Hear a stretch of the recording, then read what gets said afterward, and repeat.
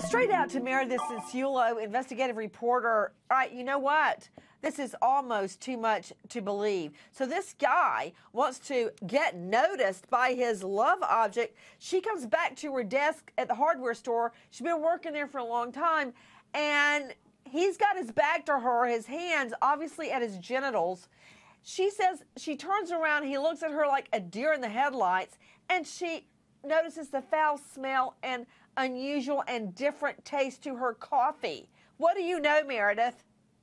I mean, can you imagine when you put two and two together? So she had noticed for a while, my coffee doesn't taste quite right.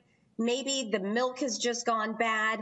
But when she saw John Lind at her desk, and he was so startled, and he left his hands down in front of his crotch and left the room in a very hurried fashion, she realized, oh my gosh, this is really happening. And then the evidence was right there on her desk. There was a liquid substance there. She also smelled a substance in her coffee cup. And she realized that after the past couple of months, that smell, that weird taste, the weird substances around her desk, now she knew where they were coming from.